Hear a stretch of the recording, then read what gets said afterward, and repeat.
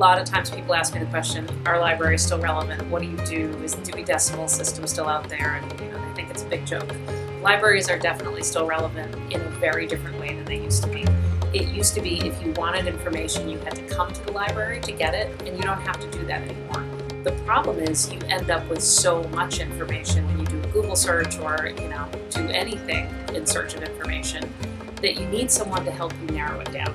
And that's now what librarians do more of, is educating people how to recognize good information, how to put together a good search to find the right information, and then how to use that information, because now we've come to the age where it's easier for us to create new products using information than ever before, whether it's a website or a video or something.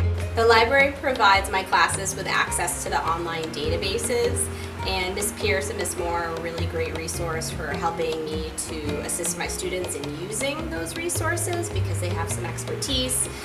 They've helped a lot of students with their searches, so they can help students to refine their search terms and do so in a really effective manner, whereas I'm working with so many different things relative to English that's not necessarily my area of expertise. It's really exciting. I really like volunteering and helping kids sort of learn how to establish their love of reading, because reading has really shaped me and sort of helped me become a better person. Students have shown less and less time to enjoy personal reading, but also just even research-based reading, even things they're assigned, often they're so overscheduled and